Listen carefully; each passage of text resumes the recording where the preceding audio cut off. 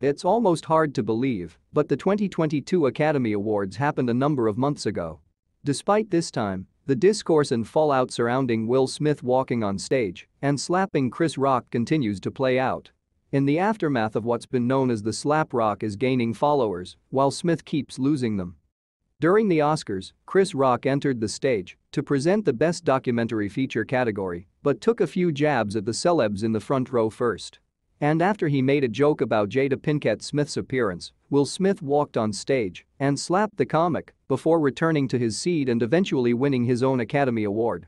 Smith is still seemingly feeling the fallout of that viral action, as a number of his projects were put on hold. And it's also resulting in the actor losing roughly 8K followers a day, per a report by I Love SEO via Newsweek. Meanwhile, Rock's numbers are on the increase. Of course, it's important to note that Will Smith still has an insane amount of followers on Instagram. He's got 64 million at the point of writing this story. Chris Rock has 6 million, which is an impressive number, but pales in comparison to the King Richard actor.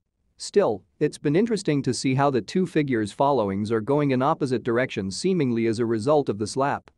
As previously mentioned, Will Smith has definitely been facing a ton of backlash over slapping Chris Rock, especially since it was in the middle of the Academy Awards telecast.